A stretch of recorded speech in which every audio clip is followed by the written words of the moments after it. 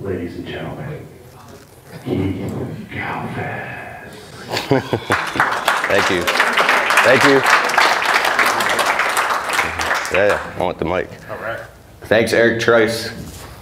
Man, this academy is awesome, and this mini vacation is amazing. I didn't even expect this, and I got to know Eric over the last 2 years. We've talked just a few times, and already, like, he's such a humble guy. He's so down to earth, and instantly, like, I feel like I know him, like him, and trust him. And so I want to give a round of applause for him for putting this together. Dude, thank you. Thank you. Thank you so much. So today I want to talk about 7 steps to marketing your business online and some of the things that I've learned in social media marketing. And we've gotten 20 million views online. But first I want to get into this. Does anybody know what this is? Distillery for beer. So I was reading a book by Claude Hopkins called Scientific Advertising. And there's a sheet in there with my name on it. And I would encourage you to take a few notes of some of the stuff I've learned, because I want to identify the levers that you can pull to get the most amount of results when it comes to marketing and social media, from all the stupid mistakes I've made, all the time that I've wasted making literally thousands of crazy videos. I've learned over all this time what works and gives you the most amount of leverage and what doesn't.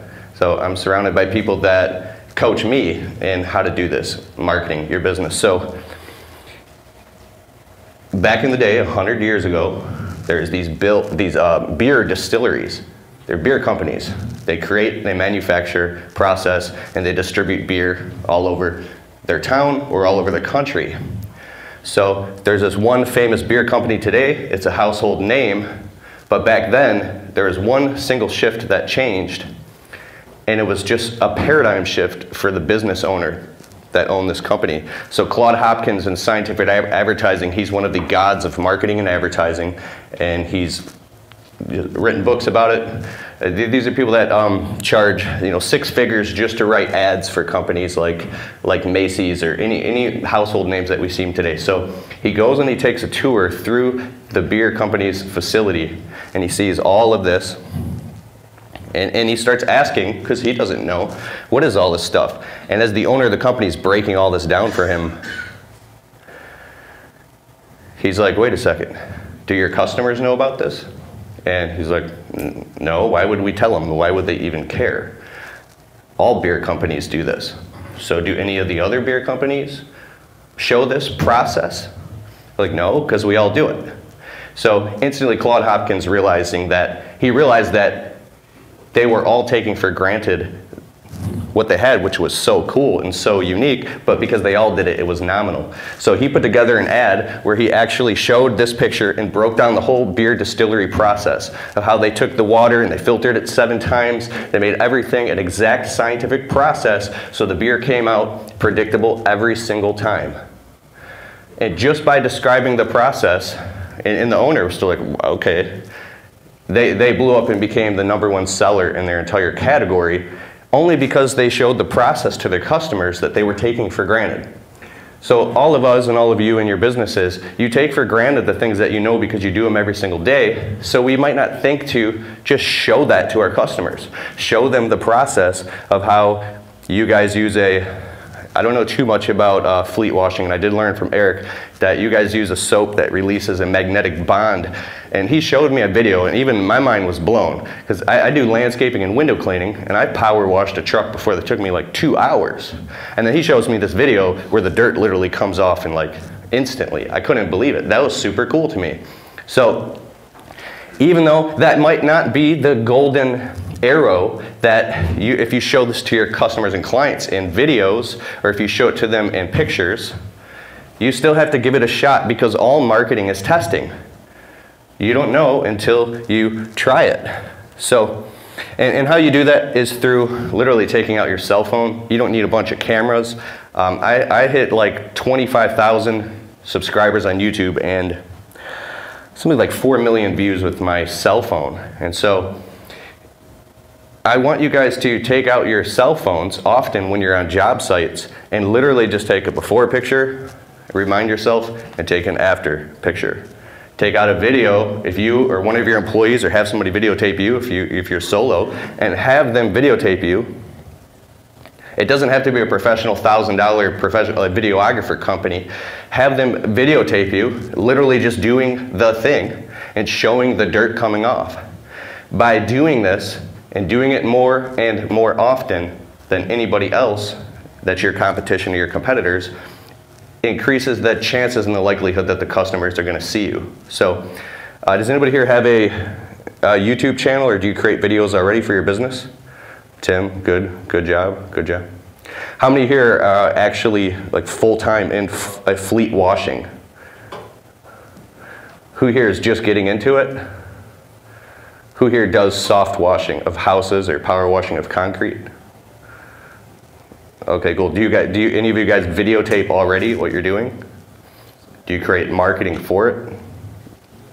So 90% of everything viewed online it's getting up to 90% is in the form of video.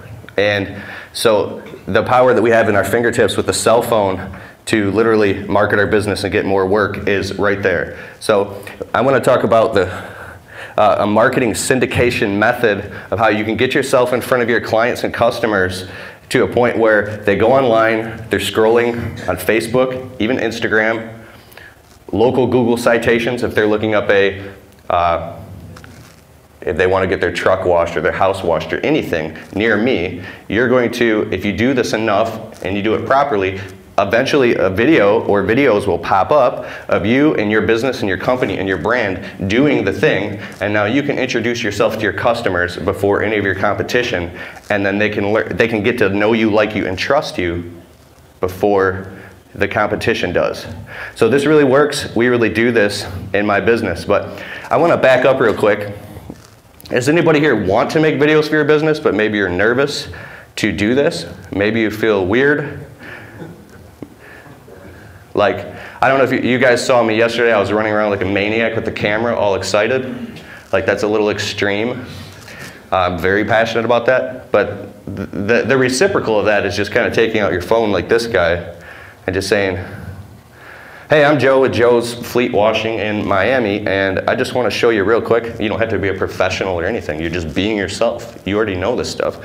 And I just want to show you real quick. We're actually washing this truck or this house right now, and I'm really excited about sharing with you the process that we use. It's clean, it's safe, it's eco-friendly. Just check it out. You can literally just videotape it. 2-3 minutes. It's dirty, now it's clean. Upload it to YouTube. Fleet washing, soft washing, anything in your city. Tag and title it in the description inside of YouTube. So who here has a YouTube channel? Nice. If you don't, all you need is a Gmail account, and this is my homework for you. You have to start a YouTube channel and force yourself to do it. And start a YouTube channel and just make one video a week. Even if it sucks, it's gonna totally suck at first, but it doesn't matter because you are doing something that 99% of the other companies aren't doing, which is just putting out simple videos. So inside of YouTube, you can create a headline, a description, and tags and titles.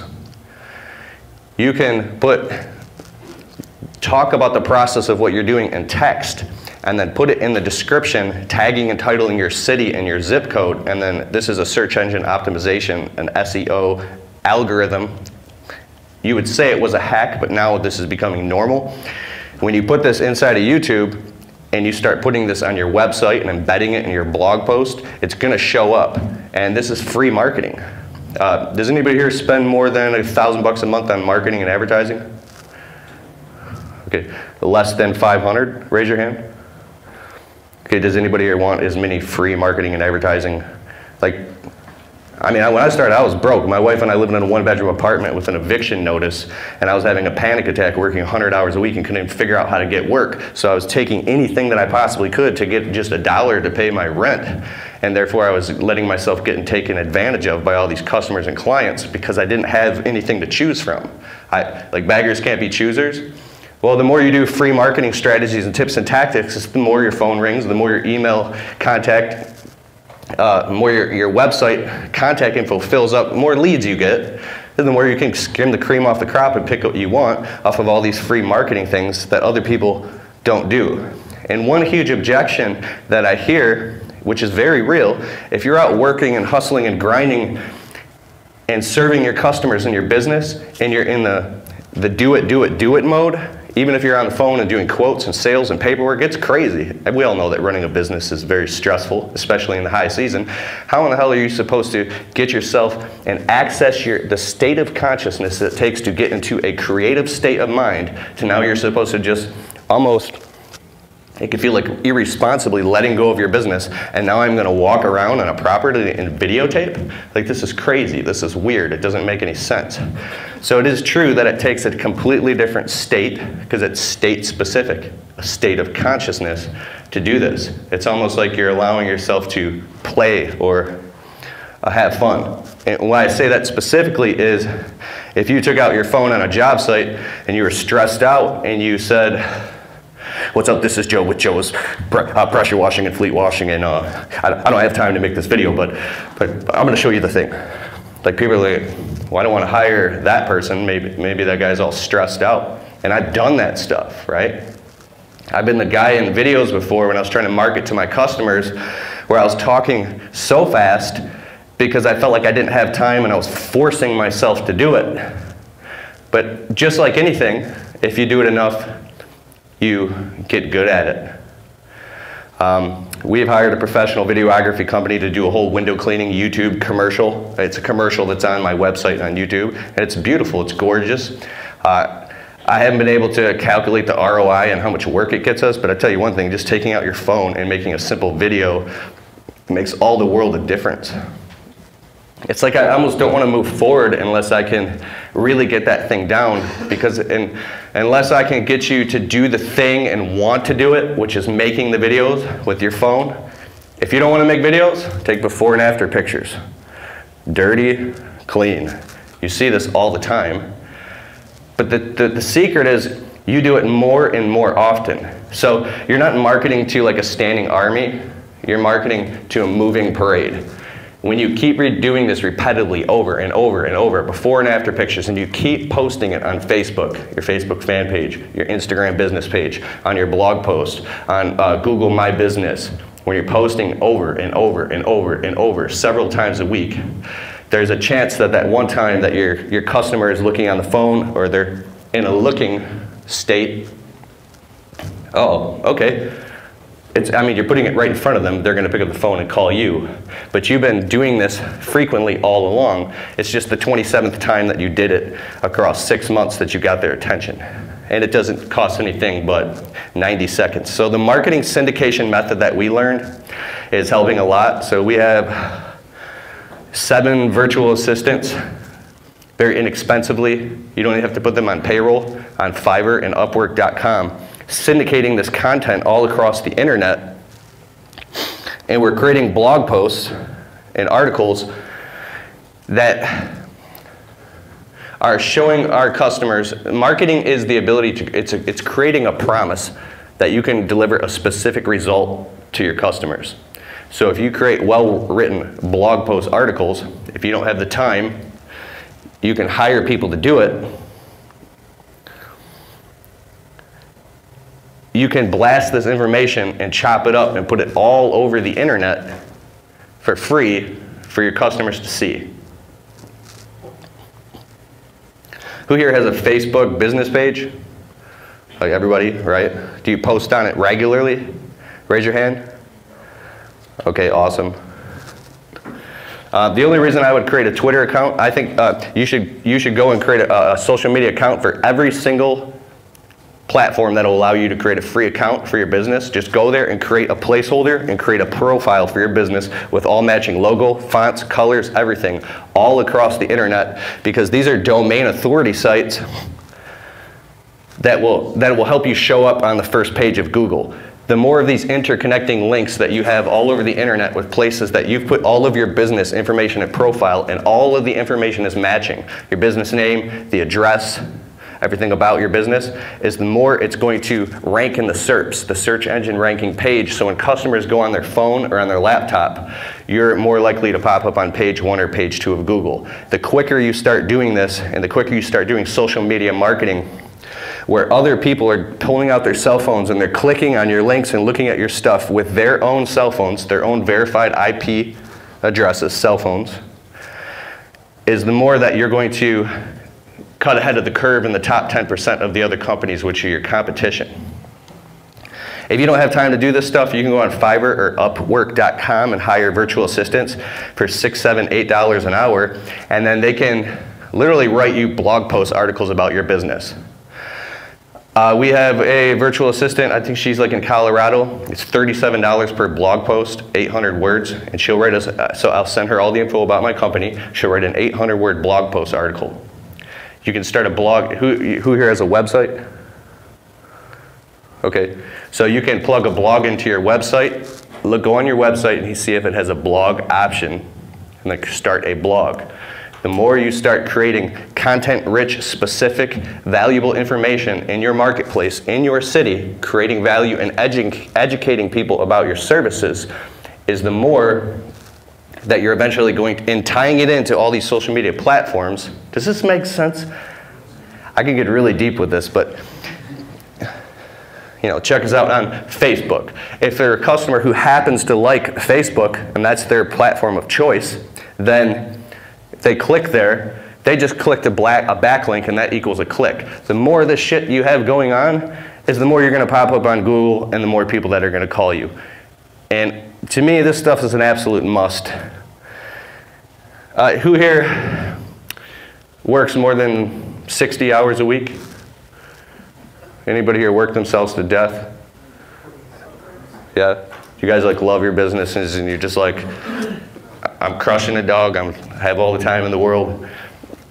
For me, it's really, really hard to work all day and run a crew and do everything it takes to run a business and go home and balance the books and do the paperwork and then try to market the business on top of that. It's time consuming. I've ended up, punching my laptop or at the table next to the laptop and getting upset and say I literally can't do this. And usually it's because of some specific technical block, the stupidest thing that gets you frustrated. Like, how are you supposed to go out and wash trucks or power wash and do something that's creating a whole bunch of a massive amount of progress in front of your eyes? You're getting shit done all day. And now you're supposed to go home and sit in front of a computer for like 4 hours and do something that you can't even calculate the ROI on. So I would suggest, if you can't do that and you're the type of person who gets frustrated, you need to build a marketing team and stop doing everything by yourself. And this virtual assistant thing is just, it's changed everything. I was pulling my hair out trying to find somebody that I'm going to put on payroll and then put them in the office full time, or maybe they can work 20 hours a week. I've done stupid shit like trying to hire like my little 18-year-old cousin and teaching him how to do it. It didn't work. But you can go on these websites, like I said, Fiverr and Upwork, and hire virtual assistants who are experts in what they do, from $6 to $20, $30, $40 an hour. Our average is about $12 to $15 an hour we pay these people. And they can help you market your business. So I'm Keith Kelfis. This is my wife. You see our little dogs running around. I love my wife. I love my dogs. The door opened. What is it? I started a brand called the Landscaping Employee Trap, where I've helped thousands of guys, literally thousands, leave their dead-end jobs that they hate and start their own small businesses. When I go to events, I've had people come up to me and cry and hug me and say that my videos have literally prevented suicide and helped stop depression, and that's my calling, is taking that inner fight of knowing you can be your own boss and get out of a job that you hate and then go out and do it your damn self. And that's really what I champion, and that's my message, is doing that. I also started a brand called the Window Cleaning Blueprint, and I've written books about this. I sell all over the world on paperback and audiobooks, and really it's about helping people start their own small business. I went out in the middle of the winter of 2012, and I had no money. We had an eviction notice on our door, and I was scared shitless and went into Lowe's, and I bought a bucket, a scrubber, a squeegee, and some Dawn Just soap. And then, anybody here do window cleaning by chance? Okay, so they have like these window cleaning extension poles. I bought like the cheapest one, and by like the first 2 weeks there was rust all over it, and I was embarrassed going around in a little shitty pickup truck with rust all over it, walking into storefronts asking people if I could clean their windows, and if they didn't let me, or they said no, or they rejected me, I would literally stand there. I'd be like, okay, $9, $8, $5, $4, $3. I'll fucking clean your windows for free. And I'd freak out and start cleaning their windows. And then like, if it would be like a little Chinese carry-out place, like, no, stop, no. They're freaking out because they feel like they owe me. And I'm like, damn right you owe me, but this one's free. And I would seriously create reciprocity, and I'll say, I'll be back in 2 weeks. And literally within less than a month, I built an entire window cleaning route and business and got my bills paid. And I learned that when you overcome the feeling of being completely rejected and you just be brave and keep doing it over and over and over, you can make lemonade out of lemons. And that changed my whole life. I didn't even know this industry existed. So I put out videos for my own business, for my own marketplace and my own customers, but I also put out a ton of videos for my industry and helping new guys get started. And this video right here is preventative suicide, and it's just basically me telling a guy like, you can do it. If you think you need 20, 30 grand to go start your own small business, you don't. You're literally going to go to Craigslist or a pawn shop, sell something you own, sell video games, do anything, pick up change, it doesn't matter, and go buy like a piece of crap little lawnmower that barely works and go out and start knocking and push mowing people's lawns.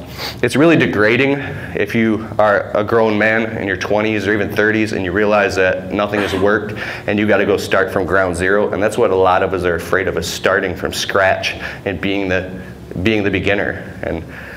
But that's what I talk about. This video is about people taking advantage of you and telling you that they got Joe Blow that can do it for half the price.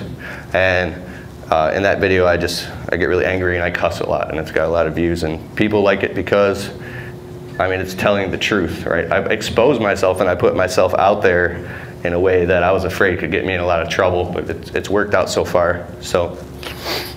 This proof we get 1 million views a month online, which doesn't help or do anything for you. I just wanted to put some stats in there. We have a podcast that we've created that helps small business owners. We bring on tons of guests that help just help them get their business off the ground and to the next level. So back to the thing, if you want to create these videos or get testimonials, like I think it was it Jeff Evers was saying yesterday, you can do this too. You can get your customers to pull out the audio recorder on your phone, and this is called social proof, and ask the customer to leave you a quick audio testimonial, and then put it in an audio file on your website so other customers can hear it. If they will do a video, go in selfie mode and say, hey, Mr. Joe, we do a quick testimonial video and say how much you like our services. And if you can get a lot of people to do that, then basically 2, 3, 4 of those, it sells. When customers go on your website and they see all the social proof, they see the 5-star reviews, there's a plug-in to the 5-star reviews, which means they can link out to Google and see you have hundreds of, or even dozens of 5-star reviews, and they see testimonials, it sells itself. You're baking the marketing into your business marketing model. You are creating an environment to have what you want to have happen automatically. So if you systematize making videos in your business, this is a marketing release form. I'll talk about this in a second. If you go through and you make a list of your customers that you think will leave you positive reviews, or do a video marketing testimonial, be brave and do it, because this is the thing that will separate you from everybody else, by having these testimonials. And by 2014, I realized I had made a couple hundred videos on people's properties, and I was up with a YouTube buddy on the phone having a panic attack, thinking I was going to get sued because I was going around filming and taking pictures on people's properties and posting it all over social media without any explicit verbal or especially a signature or written permission.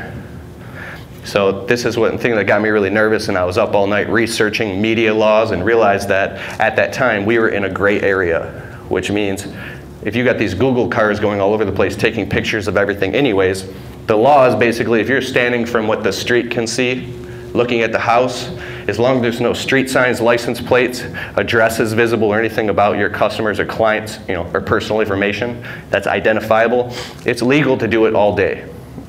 The only people that I've had that have problems with this are people that are in the legal field, like criminal defense attorneys and lawyers and stuff.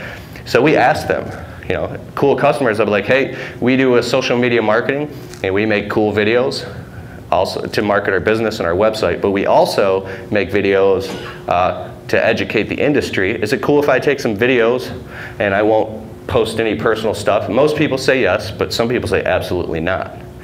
So that's what got me freaked out is when I started testing, because I thought because I didn't care, I thought they didn't care. We created media release forms. You can just type in media release form on Google. You can get one. If you're really critical about the nature of your business and you want to really protect yourself, go to your attorney and just show it to him and make sure he revises it and have your customers sign it. We put this on all of our work orders and forms, digitally sending it to customers whenever we send the proposal for work, and then they sign their name and check a box whether they do or don't want us to do it. And then we just honor that and we don't do any pictures or video on their properties. But this is something that will protect you. So not only this is my actual service business, but also my media business as well that waives any right for them to inspect or approve what you do. It's important. So if you have a guy who's like a truck driver and you're washing his truck and you don't know that he's selling dope on the side, I should have said that, and he's nervous about you knowing that, and his license plate's on there, but you don't care, you don't have any bad intentions, and even though nothing would happen, people can get paranoid and weird and all of a sudden lash out on you because of something you weren't aware of that they're paranoid about. I try to stay away from paranoid customers anyways, and we definitely don't do any video on those type of people's properties, but it's just a way to protect yourself by being transparent and clear. Yeah? Yeah, so does the gray area still exist that you talked about earlier? Yeah, so the gray area is there's continually a gray area of like the wild west of the internet and video marketing, but it keeps getting cleaned up as we go by these internet lawyers and attorneys. How can I say this? You have like law, the jurisdiction of law and morality, which you know what's right and wrong, which does hold up, but your intentions only go so far, your good intentions. Then you have legal jurisdiction, which is in the legal world, you can be blamed or accused for anything. So you can ask your basic attorney and he might or might not know, or you can actually go on Google and type in, internet lawyers, video marketing, lawyers and attorneys. I've done this and I've spent I go on a website, I can't think of it, like $250, and I get access to a bunch of documents that other people have already paid thousands of dollars for, and I just switch the wording around to make sure it matches my business. So I would go straight to the heart of the issue if you have like a specific concern and find a lawyer who specializes in internet law.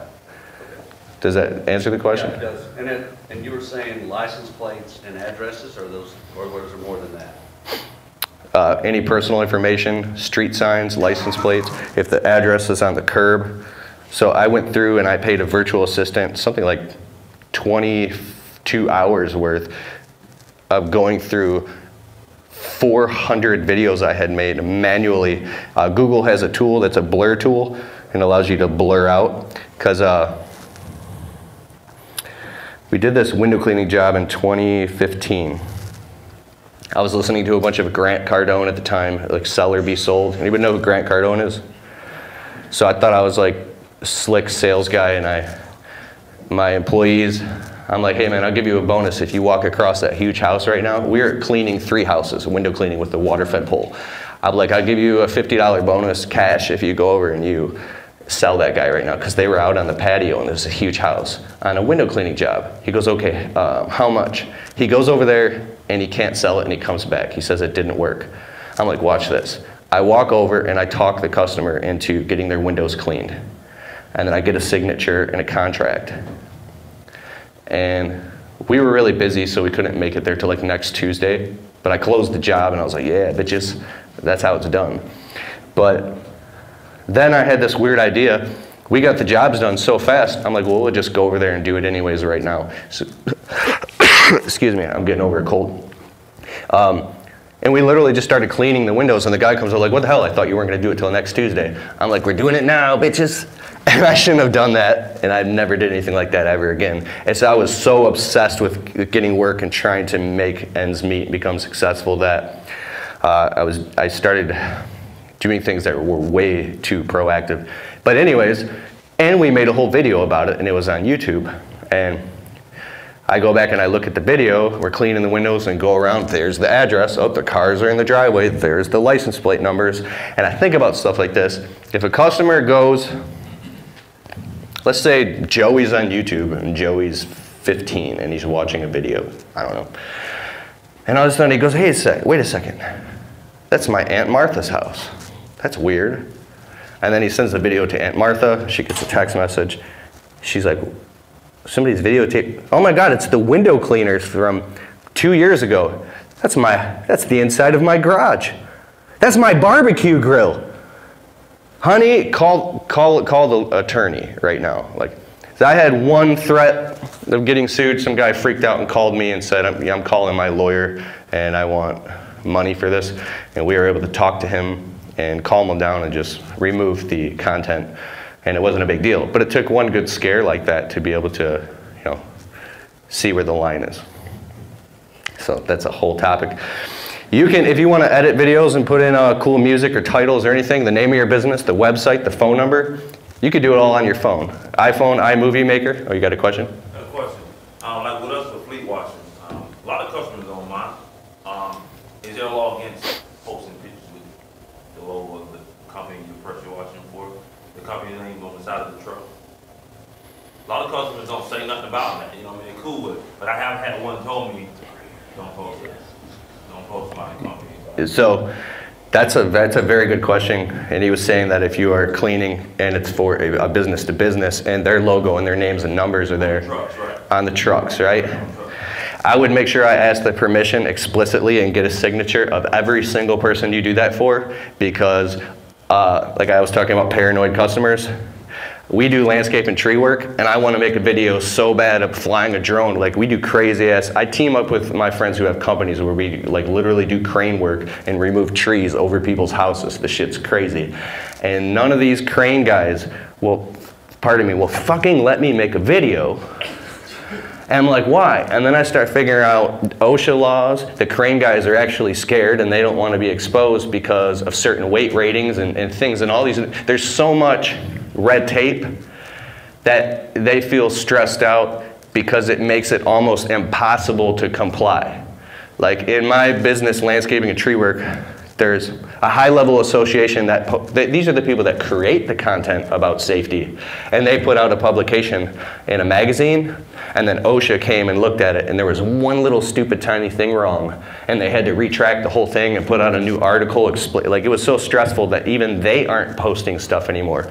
So being very careful about what you post and making sure you get permission, because you will have somebody call you up and blow up on you and be panicky because maybe his truck isn't complying and he's exacerbating that in his head. He thinks DOT is going to pull him over, they're going to see it. The chances of him seeing it's slim, but to him it's very real. Right. Now that makes a lot of sense, because the one company that told me, he said, for me and you, he was like, in that one picture we don't have wheel chalk now, we were supposed to have wheel chalk. And he was like, they can come after us for that. So he said, nothing against the picture, but we just are not using compliance in the video that I saw. So it wasn't even up 10 minutes, he called me up and I took it down. So, exactly. It wasn't even really about well, they can connect the logo to them not complying, so that made it an issue, but it wasn't really about the logo. It was just that they can get in trouble for not complying on the video, you know what I mean? Yeah. Yeah, so exposed. And even though if you try to explain to him the chances of that happening is so incredibly slim based off you posting that in your world, because the authorities probably don't have teams and teams and teams of people sitting and scouring random content on the internet. They're probably waiting for something to happen.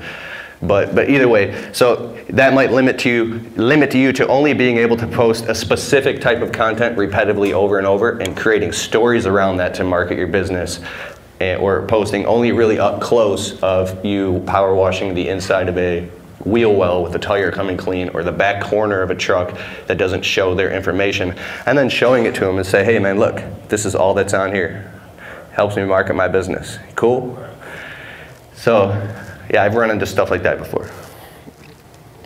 And when I talk about all this, in our minds, we think of things like, well, Keith is talking about this, but you know, I have this thing that's very real, and it is real. We all have these little landmines or stumbling blocks that stop us from doing this. Like, you don't have to do any of this. I'm just sitting here trying to share stuff that works in video marketing. So there you go. What are your deepest frustrations? And for me, I know it's wearing multiple hats, especially many times a day. And the implementation of marketing and getting all this done is very painful and slow, almost impossible. And you give up, and then you just deal with not doing it. And you don't have the time. I mean, in high season, I know some of you guys work probably 80 hours a week, and you go many nights without sleeping. And that's probably not the best time to put some marketing systems in your business. You have to wait till a slow time or the winter, and then you put it in place then. Afraid of wasting money? Exactly. I say start a separate bank account, peel off, I don't know, 4%, 5% or your gross revenue, and create an account that you have to spend that every single month on marketing. Even if it's $300 a month, do it so you're warmed up and you're primed and you're used to spending money on marketing and advertising. A lot of the stuff you can do is for free, but at some point you have to spend money. So say, that's it, I'm spending $500 a month or whatever it is for you, and you have to spend that every single month. So it's forcing you to get creative and start testing. This is more and more of the same.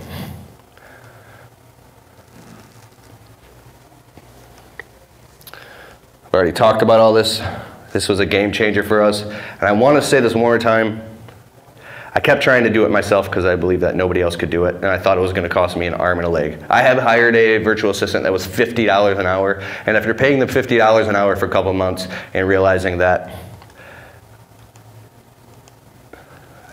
that person was just lying to me about all the things they were credible at doing, I realized that a lot of VAs are full of shit. They're liars. They might be good at one thing specifically, but they'll say they're good at all these things to get your work, thinking or hoping that you're not even as bright as they are when it comes to this specific thing. And then you don't find out, or you might never find out. Just because somebody is good at something doesn't mean that they're great at it. I'm sure Tim knows about stuff like that. So you might have to go through these, a couple of these people. I want you to hire somebody on Upwork or Fiverr, not just like a little graphic design thing. What is one pain point in your business that you need help with marketing that you could go on and hire somebody? Has anybody been on Upwork or Fiverr? Yeah? Okay, cool. So you can literally go on by category to graphic and design, web design, copywriting, sales letters, websites, blog posts, articles, and then you can go through and find names of people. There's thousands of them all over the world. And you could create criteria. Okay, I only want to spend 12 bucks an hour. And I only want them to work 4 hours a week. So what's that, 48 bucks a week? Okay, and then other people, they get 5-star reviews. Okay, this person has worked for 346 different people, and they have a 4.8 star review. And all these people say they've done a great job. Spend the money and hire them and get them to do that thing that you've really wanted to do in your business, and then monitor them. Let them trip on themselves, let them mess up. Maybe they work, maybe they don't. But after 2, 3, 4 of these people, and a few $100s later, you're going to find a virtual assistant that you're like, oh my God, this is amazing. I can't even believe it. This person is doing this. Like I said, we have 7 virtual assistants. I'll tell you the story of Sunny Suggs. My wife's smiling. Last spring, we're in the office on the laptop, and my wife does project management for a media team. She's really good at it. We were about to go out to dinner, and it was date night. Every Tuesday night, we go on date night, which is like the thing that saved our marriage, because we used to fight all the time, because all I did was work. And that was really awesome. I learned that from a guy named Joshua Latimer at the Automate, Grow, Sell Live experience. If you guys Tim will tell you about that. But we had to go on date night, and we had to do this marketing thing for our business. And I'm like, let's hire a virtual assistant to do it for us. And she's like, are you kidding me? That's a waste of money. Why would we hire somebody when I can do it myself, Keith? She says my name, Keith. It's like, it just cuts right through me. Because a lot of times she's right, but sometimes she's not, and that's why we complement each other very well. And sometimes it's uncomfortable, but I knew this time I had to push through because I learned something the hard way that she hadn't learned yet, and it was hiring a virtual assistant. So we had to do all this something data mining. We had to come data and spreadsheets, which sucks. I literally calculated that this would take us 42 hours to do manually. I'm like, this is gonna take like 2 weeks. This is crazy. She's like, I can do it, I can do it. And she started and she like got nothing done in like an hour and a half, like maybe like 7 things out of like 400. I said, that's it, I'm hiring the virtual assistant. I do it, and she was fighting me about this. It was like literally like pulling it from her grip. She was like, no way. When you believe something so strong, it becomes so real and solidified. The story you tell yourself, we all have this in all different ways. You refuse to believe that anything else can be true, and we'll fight to the death about that. So I ripped it from her hands, and I gave all this information to Sunny Suggs in Texas, and she's 20 bucks an hour. This is gonna cost us hundreds of dollars, but whatever, this needs to get done. So we sent it to Sunny Suggs. She's a nice lady in like her 50s, and she was very happy to work with us. She turned it around in an hour and 20 minutes, and it cost us $30. Like, we hadn't even left for date night yet, and she was already done. Here you go. I was like, what? And now my wife says, Sunny Suggs is the shit. Sunny Suggs. And now we like Sunny Suggs, and we video chat with her, and she's doing something. She's data mining right now for us. She's working. And we have virtual assistants all over the world. I have Eric, got a question? There's a website that lists all the trucking companies in every single city in the entire country. I think US, Canada, and Mexico. I had a VA pull every city that I asked for, and all in spreadsheets by city, every single trucking company in every city that I wanted in my area. It took like a day. It was like 130 bucks. $130. How long would that have taken you? So start thinking about this. Step outside of the box in your thinking and say, what do I need to get done that I keep telling myself I need to get done, but I never get around to doing it? And who could I hire very cheaply to do that? Like I said, you don't have to put these people on payroll. You don't have to bring them into your company. They're freelancers. Companies like Upwork, they cover all that. You put the money into their escrow, and then it just covers it. People, anything that you want. Facebook ads, anybody here do Facebook ads for their business? All right, very cool. I've taken 13 Facebook ads courses. I have 3 Facebook certifications. And still, because I don't do it every single day, I suck at Facebook ads. How's that possible? Why are you smiling? Because I did the same thing. Yeah, so you think, I can do this, I want to learn this, because you feel like if you learn how to do Facebook ads, and if you can really get into Facebook ads, it's a whole different monster than you think just looking up from the top of boosting ads, and you think you know what you're doing, but it's way more complex. It is an entire career. There are people who have an entire career just doing Facebook ads, and you think just doing it on a Wednesday night or a couple hours here and there and watching some videos on YouTube is going to make you great at Facebook ads. You're going to just piss away money. We have a Facebook ads guy, and he's in Spain, and he's done ads for multiple 6-figure launches for huge online personalities, and we hire him for 25 bucks an hour, and he helps with stuff. So Google ads, oh God, anybody here do Google ads? Not just Google Ads Express, real Google ads with, you do Google ads, Tim? Not personally anymore. So I don't do that stuff personally anymore. You have somebody doing it for you, right? Yeah, it's too complicated. Too complicated. So we have a guy in Greece who does Google ads, and I thought I was all slick. Man, just trust me. hire somebody to do it for you. And even they can build it all out for you if you want, and then you can learn the basics, and then you can run. I don't want to get into average ticket price and cost per click because it's way too much here, but hire it out to a virtual assistant. Same with YouTube ads.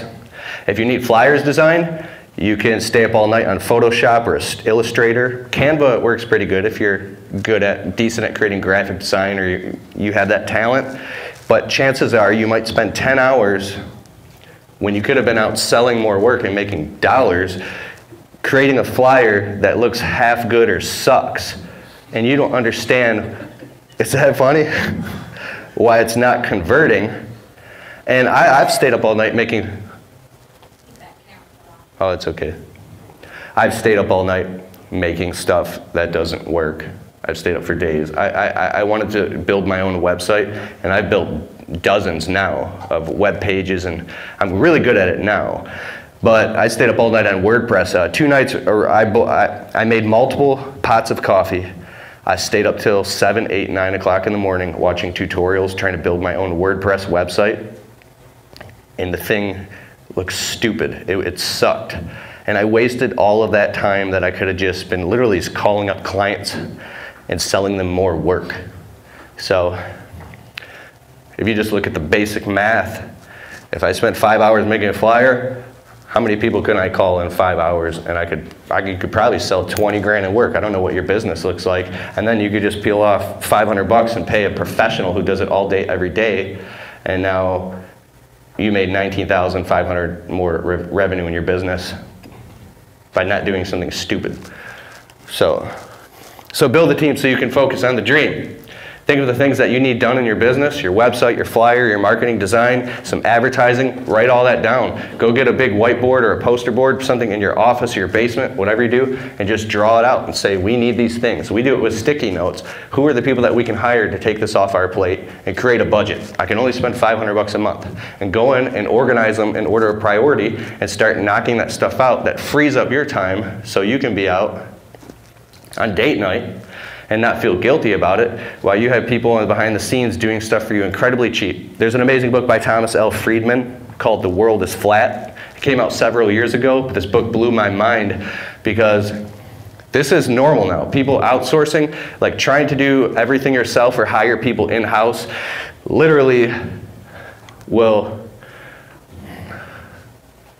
if other people are doing this and your profit margins are getting thinner and you're trying to do it all in-house, I don't know what your business looks like, but this is the arbitrage that will get you ahead of the pack and allow you to do things where you might have your competition say, dude, how the hell are you doing all this? Like, I'm out here killing myself every day and you're doing all this. How are you the top rated company in the city?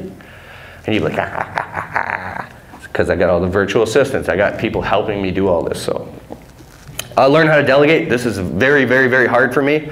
I'm a psycho control freak personally. I feel like nobody can do it as good as I can.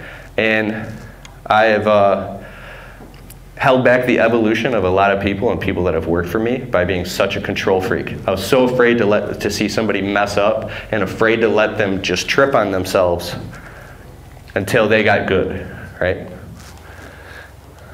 So, who here has Google My Business and uses it? Raise your hand.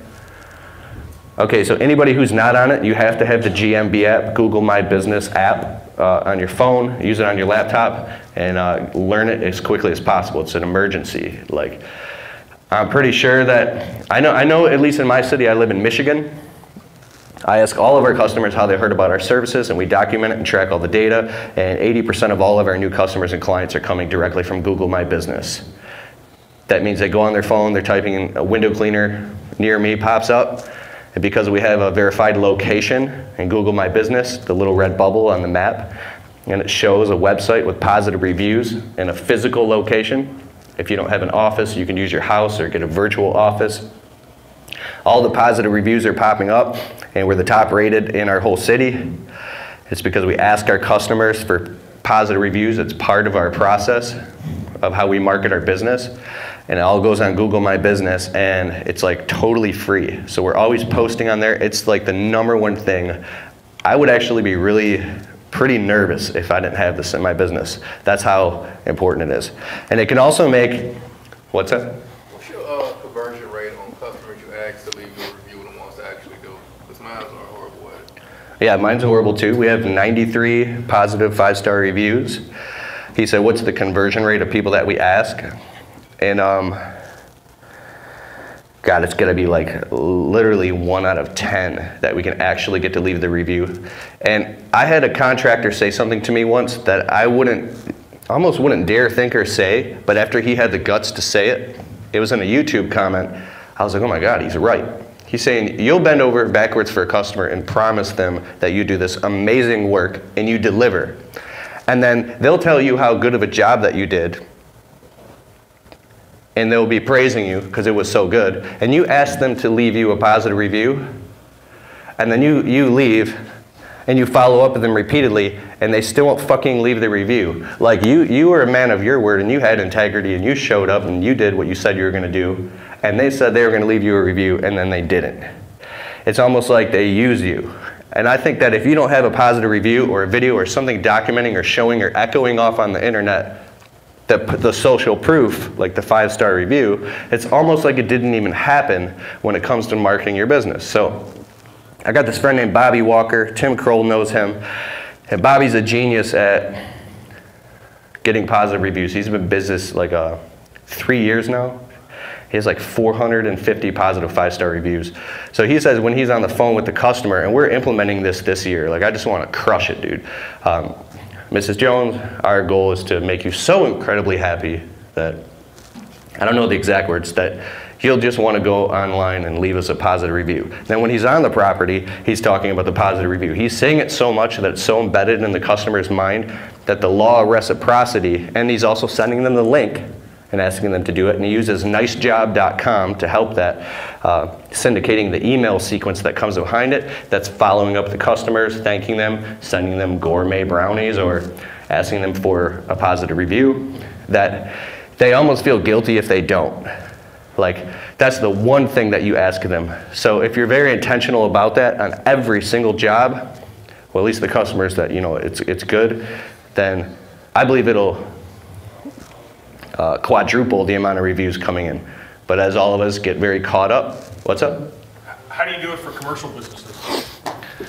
My business is 99% residential, so I don't know the answer to that question. Do you know the answer? Well, because I'm thinking that's what they're asking. That's kind of really, yeah. Because it's a different, when you're looking for the Google review versus that, it just, ideas for commercial, to get reviews for commercial stuff. Does anybody here know? The only thing I use is like reference letters. If I'm approaching other commercial customers, I'll have reference letters from previous commercial customers to kind of help. And that's private, internal, you send it to them in the email or you have it documented? It's attached. Here's a couple references attached. If you want to take a look at them and contact them, or whatever. So that would be sweet if you can do that. And also, I mean, just ask them, just like residents, can you go on publicly and leave a positive 5-star review? And even if you only get 10, 15, or 20, and the other companies that are your competition have 0 or 1 or 3, you're still going to outshine them by a long shot. So in my city, it's a competition. I'm currently in the lead, but not by much now. I got other guys creeping up against me, and the only thing that's made me in the lead is I just am doing it a lot longer, because I didn't have any money to spend on marketing to fall back on. But it's an emergency. So I'm not gonna go into branding your company. The other guys here talked all about that. Just make sure that everything all across the internet, from all your publications to your website, to your business cards, to your flyers, to your shirts, to your logos on your trucks, everything looks the same colors, the same fonts, that no matter where anybody goes, they know that that's your company. Everything is matching and there's congruency. 1 font, 2 maximum. If you are having somebody do your design, you should be able to pick this stuff out. If there's a bunch of different fonts and there's more than just 2 colors, like look at the colors on the Fleet Wash Academy, blue and white. There's a 3rd color for accent, light blue, simple, simplistic. Too many colors, becomes confusing, and their subconscious mind doesn't know why, but they just don't trust it. So think about that. Price transparency is huge. You could talk about this on your videos. If you have a package that's $97, say it. and put it on your website and all your media. Why? Because it's a negative qualifier. Any people who can't afford that, or they were thinking it was going to be 39 bucks and 97 is kind of your base, they won't even pick up the phone and call you. So now, just by putting one transparent thing, 97 bucks. You know, you might have packages that are $397, $597, $997, but because you put that qualifier transparently on your website, you just saved yourself a whole bunch of time or man hours of picking up the phone and having to talk to all these people saying, oh, well, it's not a good fit because we're more expensive than that. You know what I'm saying? So put your pricing on everything that you do. Call to action, put a call to action on everything that you do. Click here now. Or this offer is valid for 30 days. Get 15% off. Always have an action that's telling, a call to action that's telling your customers and prospective clients what to do next. Okay, you like this ad, you like this flyer, this door hanger, this postcard, you went on my website. Well, here's what you need to do now. Call now, click here, pick up the phone, tell them what to do. If you don't say anything, they might say, okay, cool, and they just go to the next thing. It's the simplest little thing that increases your conversions and makes the difference. It's the difference that makes the difference, is the call to action. Claiming local citations. I'm not going to get into that. I already talked about that. This is the biggest thing that's helped us. And so when we make videos, and does anybody here do email marketing? Yeah, okay, so everybody should get a free account at MailChimp.com, collect all the data from all your customers, including their email address, and even if it's once a quarter, send out quarterly newsletters, always, always, always popping up in your customer email feeds, so at least when they're ready to buy again or spend money, you're always in the back of their mind. So you're always staying in contact with them for free through email marketing. Any more questions? What's the name of that website again for Email email marketing? marketing? Yeah, what's the website again? MailChimp.com. So we've done work for 4,300 people in our Tri-City area in Michigan. I've collected all their emails, and I go through and I scrub them. So this is something that only I can do because I know all these customers, but I've sat down for 3.5 hours meticulously scrubbing every customer we've done work for, and I divide it into lists. And I got it down to about 700. Like, because there's people you don't want to contact. You don't even want them calling you. So get all that information, and you can go on Google Contacts or whatever you use. If it's Yahoo, you can get all your contacts and export it to a list. Pull it up into a spreadsheet and scrub it and find the top customers and upload all their emails and their names into MailChimp.com, and then just say, hey, this is Joe at Joe's Power Washing. Just seeing we've done work for you in the past, and we're getting really busy, seeing if you want to get on the schedule, and let's get you taken care of. Let's get your thing washed again, whatever that is. You make it general, but you also make it personal, so it sounds like you really actually message them. So it doesn't sound like some crazy, grandiose advertisement. It's personal. And then you send that, and it shows up. So every time we do an email blast, I get 7 to 8 jobs within the first couple weeks. Even 6 weeks later, I got customers calling saying, oh, I got your email. We want you to come and do our whole property package again. I'm like, man, I sent that 6 weeks ago. So we're always sending emails out to customers, and it's in a personal way. Another thing we do that's huge is called ringless voicemail. Joshua Latimer has a company called Send Jim and excuse me, Radius Bomb, but there's a thing called Voicemail Bomb. This thing is insane, dude. This is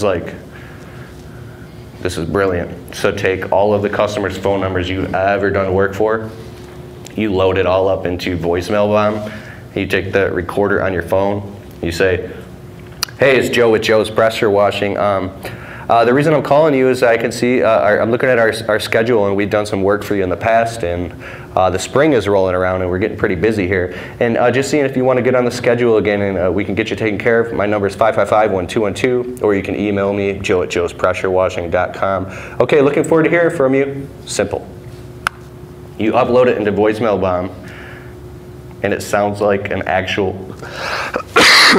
an actual personal voicemail. Then you press send, and it'll go out to 1,000 people at once. It bypasses their phone ringing and goes directly into their voicemail. And then they get a voicemail and they think you actually sent it to them. So imagine if you could call 1,000 people, which I was talking about retargeting your existing clients first. If you have to spend money in marketing or advertising dollars or time marketing to new customers to get them into your funnel, well, the smartest thing you would do is you go to the least path of resistance, which is going to your clients you've already done work for, that you've already done transactional business with, and you sell them more shit. So you can do that very, very inexpensively. You don't have to sit on the phone for literally 2 days straight calling all these people. I've done this, we've done this. So what's your conversion rate doing that? Because like, I got mixed feelings on, I get spam all the time. I'm getting it right now, and you know, I wouldn't be that customer that would possibly react to that. I don't know if they'll view it as spam, depending on the quality of the recording and how well they're able to articulate that. If you make it sound very personal, and they might have think they just didn't get the phone ring to hear it, but if they know you and you've done work for them before, they're going to, hopefully, if you've made a lasting impression on them, you know, recognize you and your name and your business, and be like, oh, he called us. Never mind. It just makes sense. In my conversion rate, I was too busy to track it, so out of 700, it was pretty low. Maybe 1% of calls back that actually turned into actual jobs. But we sold, our average ticket price is about $1,000. I could say we sold $6,000 to $7,000 in work within a month period based off one voicemail bomb blast to 700 people, which to us is a big deal because now we have walk-ups.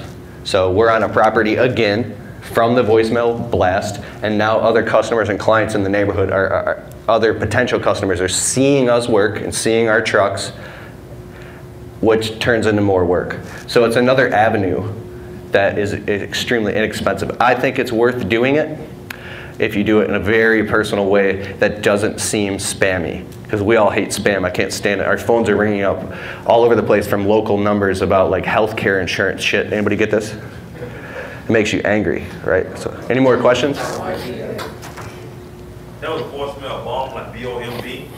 Yeah, like a bomb. Okay, and the other app for virtual assistant, I got Fiverr. What was the other one? So Fiverr, F-I-V-E-R-R, and then the other one is Upwork.com. Upwork. U-P-W-O-R-K. Now I got a buddy named Kurt Kempton. He has a company called Responsibid. We use it on our website. It's like super dope. Customers can come in and get an instant bid. They can get their windows counted or square footage, and a video pops up. Hey, I'm Keith, what's going on? You came to get a bid? And then you can basically close them right through your website on autopilot. But I called up Kurt once because I was nervous about spending money on this stuff, and Kurt owns a software company. He does this. I'm like, Kurt, man, like, how much money have you ever spent on a virtual assistant? Are you afraid to spend the money? Perfect question. And he's like, well, I've spent hundreds of dollars an hour on virtual assistants before, but the question is the money you're spending going to get you an ROI? Are they going to deliver that much value? And if they are, then by all means, it's worth it. It's worth the investment. Doesn't that make sense? So, yeah, any more questions? Is it beneficial to have like a standard 5 to 10 second introduction on each of your YouTubes? What's the pros and cons to having a professional, quick intro to start on each of your videos? Absolutely. Yeah, that's a huge question. He said, is it important to have a 5, 10, 15 second introduction? And I think you should get that down, write it down. You say, hey, I'm Joe with Joe's Window Cleaning in Washington Heights, so-and-so. And the reason I'm making this video today is because I want to show you this cool thing that we're doing. We're cleaning these windows, or before and after we're pressure washing. And if you're always saying, hey, I'm Joe with Joe's Window Cleaning in, and then you always say the outro, which is call us at 1-555-1212 or go to www.joeswindowcleaning.com. Click the link in the description below. That's your call to action. Below this video or below this Facebook post or below this ad, and call us today because we're offering free screen cleaning, or we'll give you 10% off the first time. That's like your limiter, your call to action with your urgency. So when you're saying those things and directing them and telling them what to do, even if you suck at it and you're nervous, at least you're doing it, and 99% of the other people aren't doing this. So if you don't care about how you look or you have to be polished and professional, you're just doing your thing, you're just increasing the chances and the likelihood that when they look at the video on their phone, they're gonna call you versus the other guy who doesn't have that. So when using the virtual assistant, are you trusting them like the emails and stuff like that? Because I need to, Trusting them with your private information? Yeah. Yeah, virtual assistants. So we use something called lastpass.com. So LastPass plugs into your Google browser and it allows you to give passwords to people. My wife knows how to use it better than I do. But basically it's like you can grant them access without actually giving them the password, and anytime you can revoke it and it monitors it. So, but it's called LastPass. For instance, like Eric, he had that lady draw all that information. Is that something that that virtual assistant would like hold on to and provide that to maybe a competitor if they end up connecting together in the future? Or have you had any problems? You're talking about a virtual assistant going behind your back? Yeah. Or selling them. Excuse me.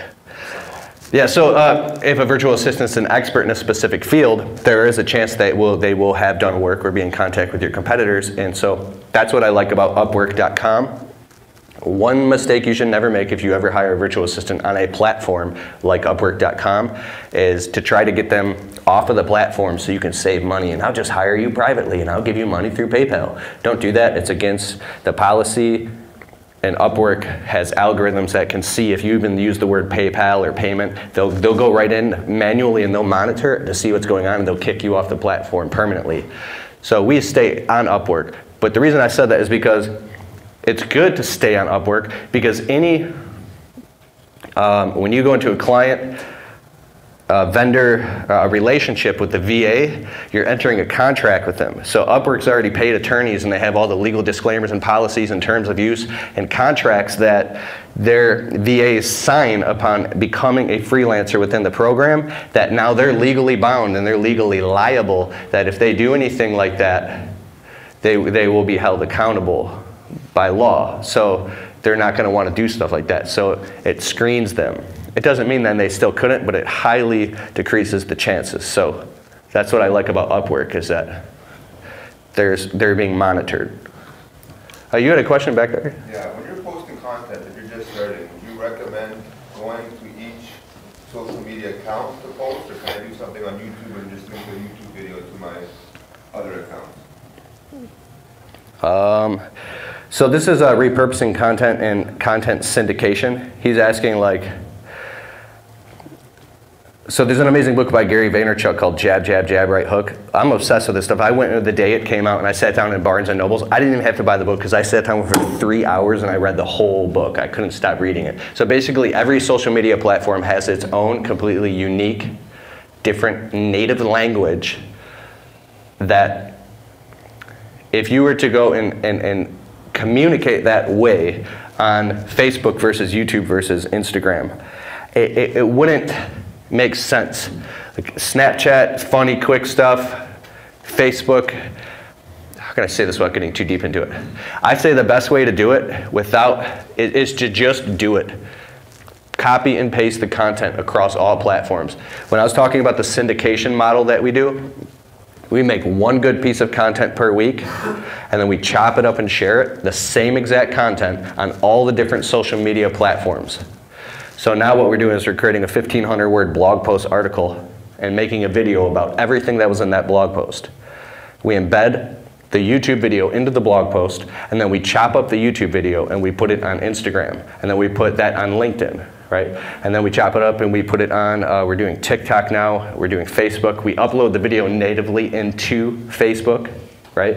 And now we have a virtual assistant doing all that for us. And if you can't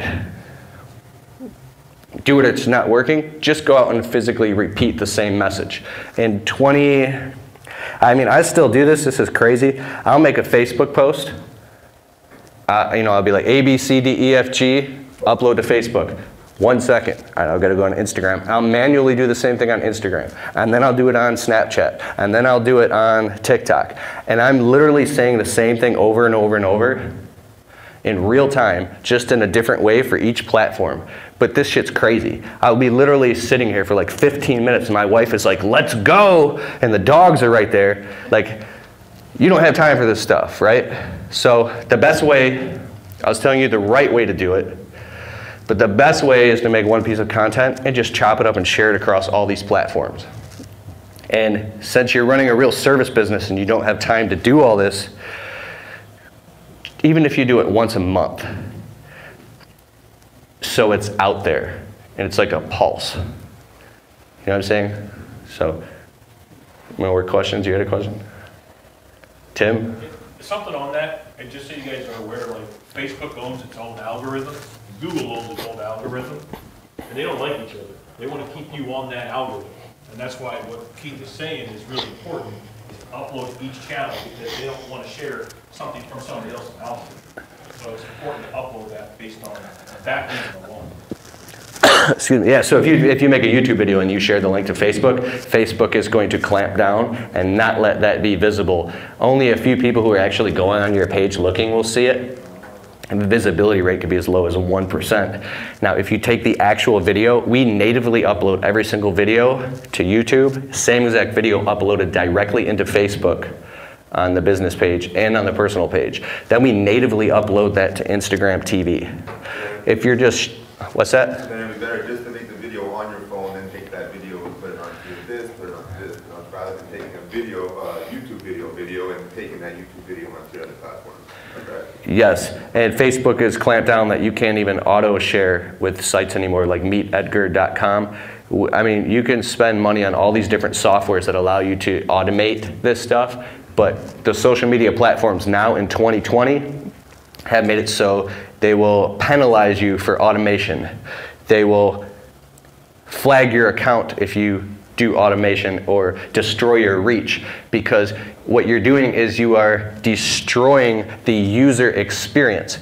If you look at MySpace back in the day, and even it started to happen on Facebook until they clamped down on it, these marketers or people that get good at this stuff, they can step away from manually creating great content and a great user experience, and now the feed just gets flooded with a bunch of shit that people are just, like Twitter is garbage because people are just auto-sharing to it all day. It's just like, it's literally a garbage dump. They don't want their social media platform to be a garbage dump because it creates a place where advertisers don't want to spend money because people aren't, and it's all about money. So creating great content for each individual platform natively is the answer. That makes sense? Any more questions?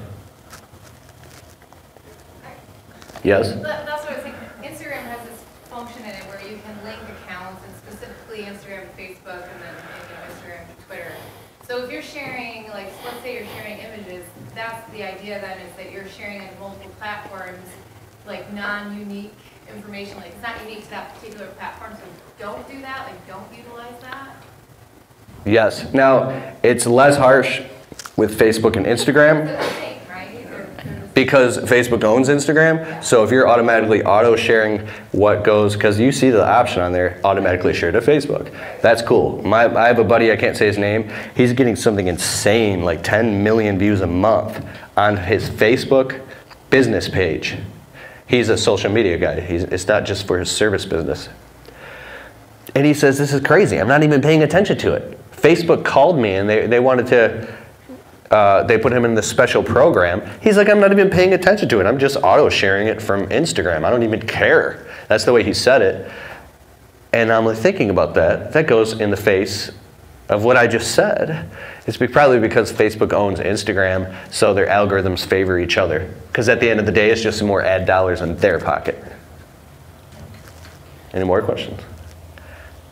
Wifetron has a question. Yeah. When you do a YouTube video, make sure in the description, like when you start getting going and you have more videos, like make sure you add a link to another video on YouTube in the description. So then that way YouTube's gonna recognize that, and then they're going to go, oh, well, they're keeping these people on this platform now because you're putting another link of YouTube in the description of your YouTube video. That's really smart that she said that, and that's a great point. So the platform rewards you for keeping people on that native platform. If you're trying to pull people off the platform and take them outbound and pull them to your website, they're only happy about you doing that if you're giving them dollars to do it. So otherwise, you just want to keep them on that platform. And the rule is you should never ever do a call to action on social media and tell somebody to leave and call you or click on your website unless you're getting paid. Unless you're getting paid might mean just bringing somebody to your website, which means your website and the copy and everything better be very compelling to where you're getting dollars in exchange for hurting your reach. On YouTube, like she said with the links, put YouTube links to your most popular other videos. Hey, if you like this video, check out this video. That way, it's getting them to stay on YouTube. And the reason you want to do that, especially just for your local service business, is because if you can get a lot of views ranking on YouTube and embedding a YouTube video into your website even, is the more, so when people come to your YouTube channel and they watch your videos, and the more people watch and the more people watch longer, YouTube says, all right, this is good content, there's a good user experience. They're gonna promote you up the search ranking algorithm and showing in the suggested videos. Or if a customer is searching for power washing near me, and your video isn't just sending people directly to the website, it's sending them to the other videos you made, YouTube likes that, so they're gonna suggest your video before somebody else who's not doing it that way. Does that make sense? So instead of them, does that make, okay, what's the question? You're talking about auto share, you're talking about like a third party thing like Buffer. Yeah, Buffer, Hootsuite, Later.com, all those. So I'm getting advice now, it says in 2020, don't use any of that stuff, do it all manually. But if you don't have time to do it all, period, like I gotta throw mud at the wall and see what sticks, I just don't have the time, because there's a thing that says, is like the best practices. You have to do it absolutely the right way and 100% legit and perfectly legal or whatever, or you can't do it at all. I mean, that's the thing that stops people from getting their foot in the door and doing it. See, I really believe that you're better off at least doing it half-ass than doing nothing. So that's why I say just do it. We good? Anything else? Are you having your virtual assistants do that too, instead of doing like Buffer or one of those? They're manually doing it. Yeah. And it's totally worth it because it's so cheap. We're getting it down to a science now to where I just make one main video. Like for instance, this is all being videotaped. I give my editor $250. He sits there for 15 hours. He's gonna edit this whole video. It's gonna go on YouTube. Then we use Google Transcribe and we set the phone down next to the laptop. Everything that I spoke today is gonna be transcribed. Then we take that and we go on Grammarly.com and we fix any misspelling so it looks good, and then we send that off to our editor who's gonna edit it all, and then that goes to my wife and she turns it into a blog post. Then she's gonna embed the video into the blog post, and then everything I spoke today is gonna be extracted via MP3 and sent to my virtual assistant in Asia, and this is gonna be turned into a podcast, right? And then clips of what I said today, any stuff that made me look cool or made sense that could create value for other people. It doesn't like me making me look cool, but you know what I'm saying? I don't want to put out something that I said that was me stupid or stuttering or like wiping my nose, but little clips of this are actually going to go on Instagram and be shared to the story, which are going to get people to click to go to my website. So we're taking one piece of content that happened in real time and it's being echoed off on the internet to thousands and thousands of people and being shared all over the place. And now it's going to become evergreen, so anybody can go back to that who gets into Keith Kalfas' world on the internet, and they can now find this 5 years from now. I had people coming up, oh, his hand went up. How much do you think that process is going to cost you with all your VAs that you have to do that process you just said? 250, 350, $350. And Plus some overtime. 35 million. Yeah. That's cool. But So I do social media marketing and I make money doing social media. I get paid off YouTube and I sell books and I sell online courses and all that stuff and I do affiliate deals. So where I'm at is totally different. I don't expect you guys to do that. I did this for free. My wife and I mean, we're stuck living in a 1-bedroom apartment next to like crackhead neighbors because the rent was cheap, so I can build all this because I wanted to do this so bad. And now it's at the point where it's making us, really decent money. But what I love about it is this is all the same stuff on a smaller scale that works in a service business. This is what arbitrage is. It's cross-pollinating information from different industries. You got these guys like, Tim keeps looking at me. It's like, I'm sorry, man. When I look at you, I see this like look in your eyes because you're so aware of all this stuff. And not that any of you guys aren't, it's just Tim's on a different level, but you can cross-pollinate and take information that's working in a different industry, like in the tech world, and then take it and put that technology into your service business, and you can get these disproportionate results.